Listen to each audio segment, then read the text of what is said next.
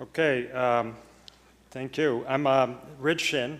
I'm from Hardwick, Massachusetts, and I've been variously described as a zealot, religious fanatic, carbon cowboy.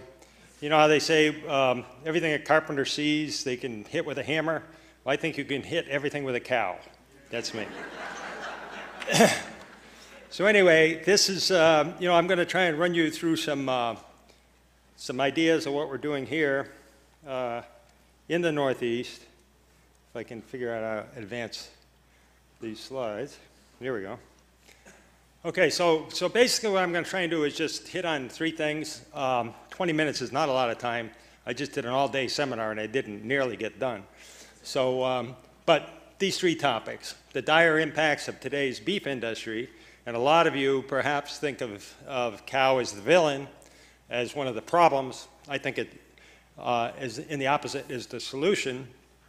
Talk about some of the benefits of grazing, and then a new grazing pilot that we have underway in the Northeast. So here's a picture. Does anybody know what that is?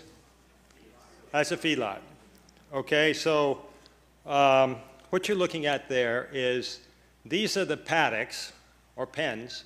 Each one of those probably has 100 animals in it. And this is the runoff. You don't have to look at that very long to say, something's wrong. But basically what this is our situation. 98% of the beef in the country is raised on feedlots. And one of the huge problems is the concentration of the nutrients that are fed to the cattle that then put the nutrients into a lagoon like this. Then if the lagoon breaks, it can actually pollute the Mississippi River and the Gulf of Mexico. So it's a huge problem. Let's just go on in. So here's what the feedlot looks like when you get it on in there.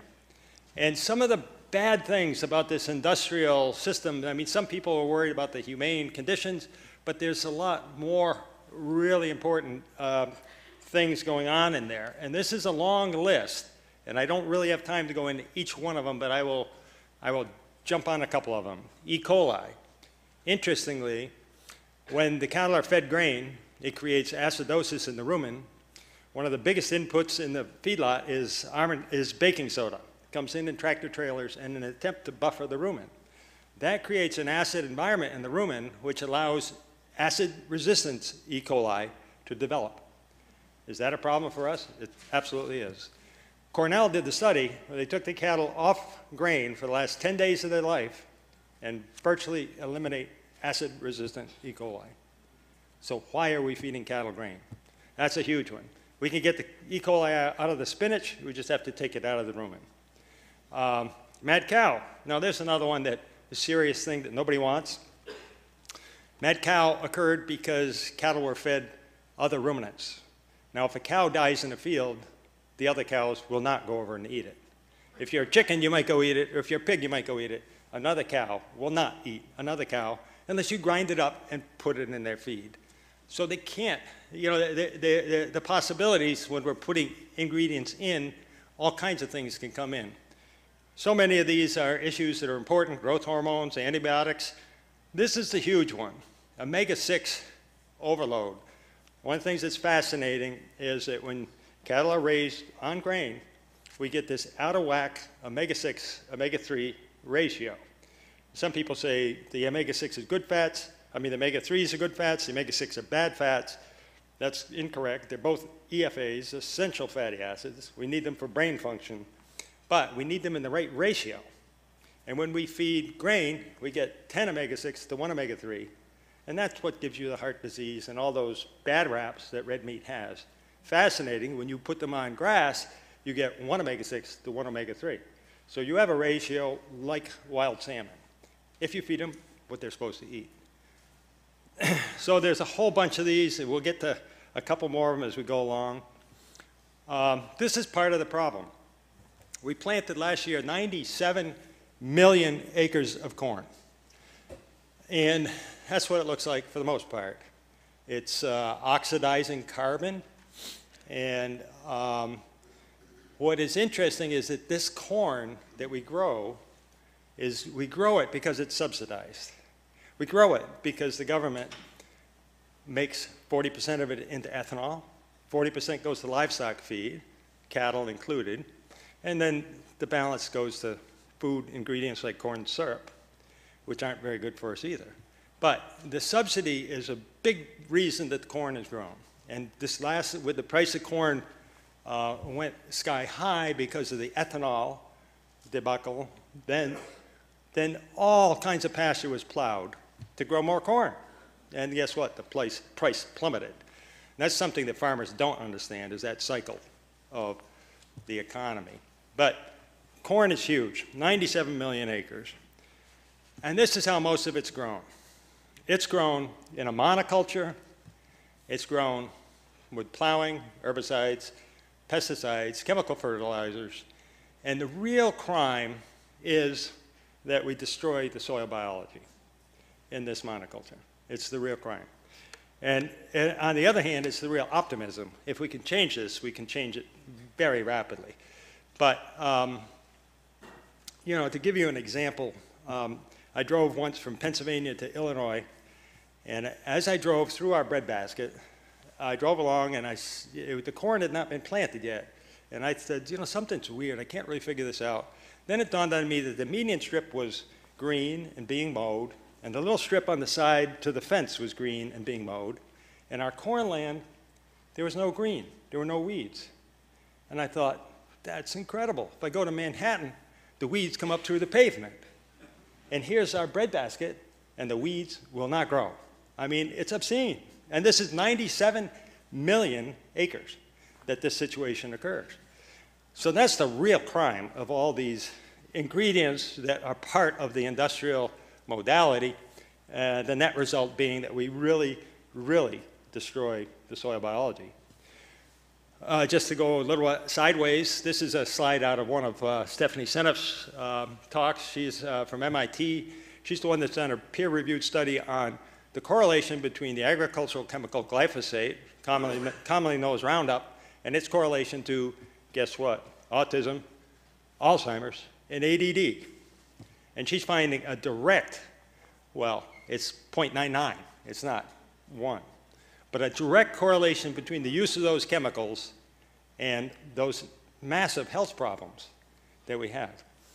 Now, she's just showing a correlation. She's not proving a causation, but that's a remarkably straight line correlation. And she feels that if these trends continue, by 2025, 1 in 2 people will be autistic. That's scary. But let's go to the alternative. The alternative is grazing ruminants. Now, the bovine is really this magical creature with a 4-part stomach.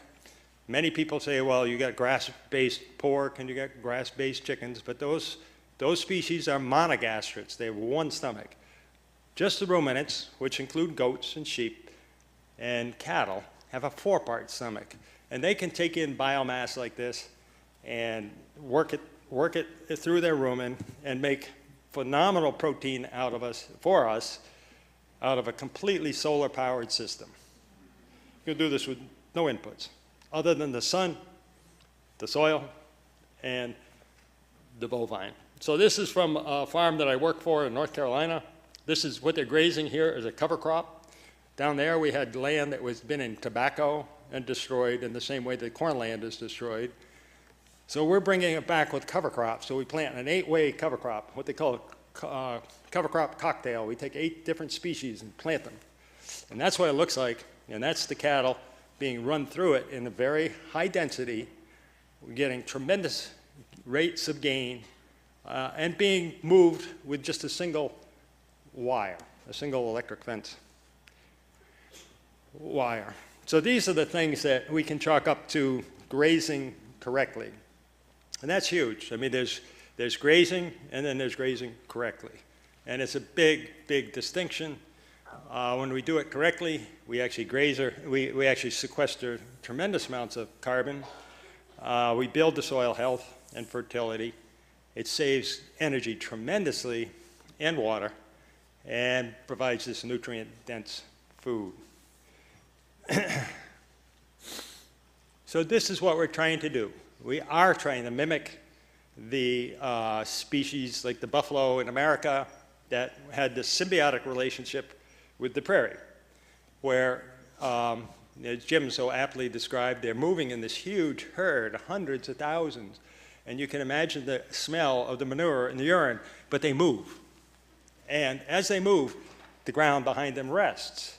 So what we're doing is essentially the same thing, although we as humans are doing it, and we're using this one electric wire to do it.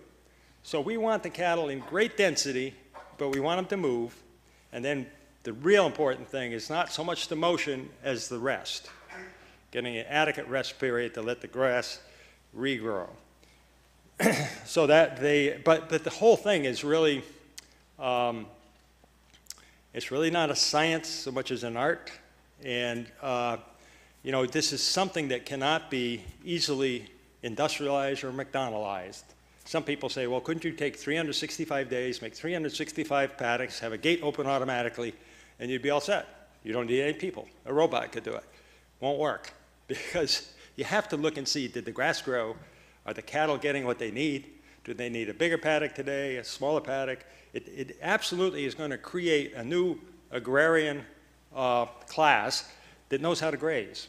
There's some people in this room that already know how to do that, but it's gonna, it is the future. So this is the kind of the results. And you know, we've seen so many pictures from other parts of the world. This is Massachusetts. Let's go home to Hardwick, Massachusetts. I leased the land trust, land from the land trust in the center of Hardwick. And when I took over this land, it was in corn. I've been in corn for 25 years. So it had all the worst possible chemicals. Well, this is 5 or 6 years later. I took some people this spring out to see the grass.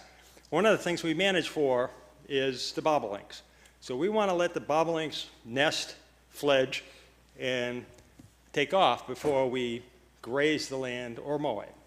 So when we went out to this field, the grass was 4 feet tall. I mean, the grass was literally 4 feet tall in this field.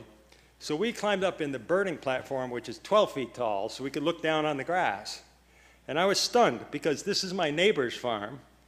And over here, what he does is he makes hay all the time. He just mows hay. He has no cattle. It's a different management, adjacent with a stone wall. And his grass was 2 feet tall. He hadn't mowed it yet this season. This was July 7th or so. He hadn't got around to mowing it. So my grass is 4 feet tall. His is 2 feet tall. It's just unbelievable, the pounds of dry matter that were created on this land versus that. Same water, same sun, all the same conditions, except totally different management. This had cattle put through it. And when you begin to add it up, you know, we have ways of measuring how many pounds of dry matter, because that's what you have to figure out. The cow needs 3% of its body weight every day in dry matter. So you figure it out. You measure what's 4 feet tall, you know, how many acre inches of grass do we have, how dense is it, and it's just stunning how much dry matter is grown in 4 foot tall grass versus 2 foot tall grass. And like I say, this is done in central Massachusetts. Similar kind of adjoining properties. We see a lot of these pictures of the fence line. I just think this one's neat because it's right here in Massachusetts. The other thing is, as you go along, and this goes back to the correct kind of grazing, these pictures were taken about a week ago or a week apart in Hardwick. This is a herd of cattle on grass that's been rotationally grazed. And this is what an adjoining property looks like that has, where they put the cattle out in May and brought them in November. So the cattle were out in this paddock the whole time. And what happens is, about every 4 days, the new plant gets going, and these cattle in this field just stand there, and as soon as it grows, they go over and nip it. And that goes on all summer long. So but this is a possibility. So, but it's all management. Okay, thanks. So to move on quickly, you've seen this slide before, but I just wanted to say, this is Christine Jones, and this is interesting because there was a property in Australia where a father owned it, and when he died, it went to 2 sons. And each of the sons had a different management practice. The guy on the right continued in the kind of the conventional chemical, plowing, whatever. The guy on the left went to holistic grazing, and you can just see the difference in what Christine said in her findings is that from 4 to 8 inches down, they doubled the amount of carbon.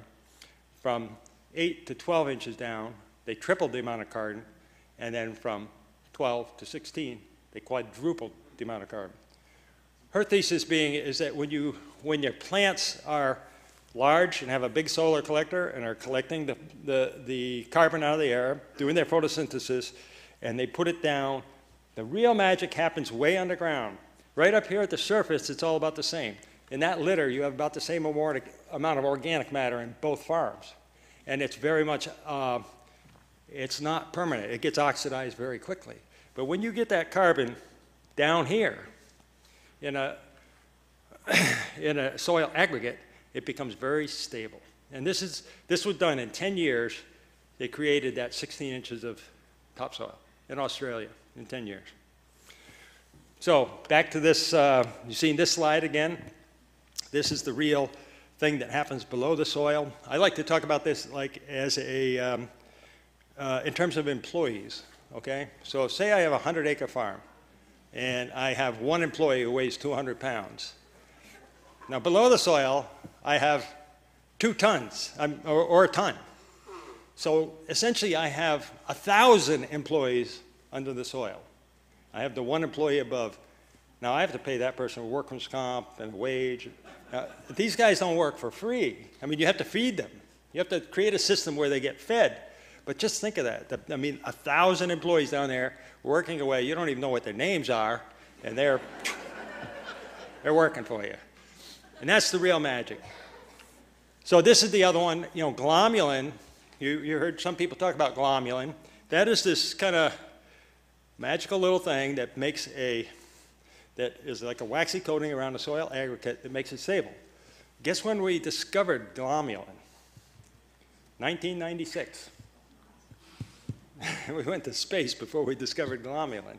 But this is the magic.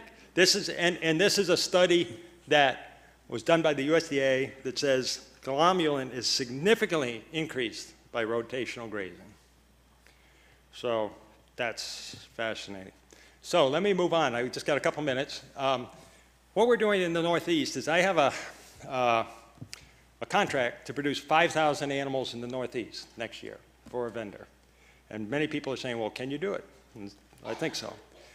What we have in the Northeast, as John was saying, is we have water, we have incredible grass, we have great grassland soils. What's happening in the industrial system and really in the Northeast, we have 310,000 beef cattle that come out of the Northeast every year. They get aggregated by the cattle dealer, and they go and they end up in the feedlot out west. 140,000 out of New England, 170,000 out of New York State. So there's this huge group of cattle in the Northeast. The average herd size in the USA is 40 head. So these cattle are in little tiny herds, 20 here, 30 here, 40 there. There might be a herd of 100, but it's kind of the abnorm. There's all these little herds, but they produce a tremendous amount of cattle. All these people are doing something else for a living. They sell cars, or the school teacher, or the cattle dealer. I mean, they're a tractor dealer or something like that. So what my proposal is what we're going to do is go around and collect cattle from all these little farms, 5,000. So we'll need 150 little farms feeding us 30, 40. Instead of putting it on a truck and going to the feedlots, we're going to put them on a truck and we're going to take them to a big property in the Northeast. And we already have 3 properties of 1,000 acres to 3,000 acres. And then we're going to put them in a herd of 500 to 1,000 animals, and we're going to graze them in the Northeast.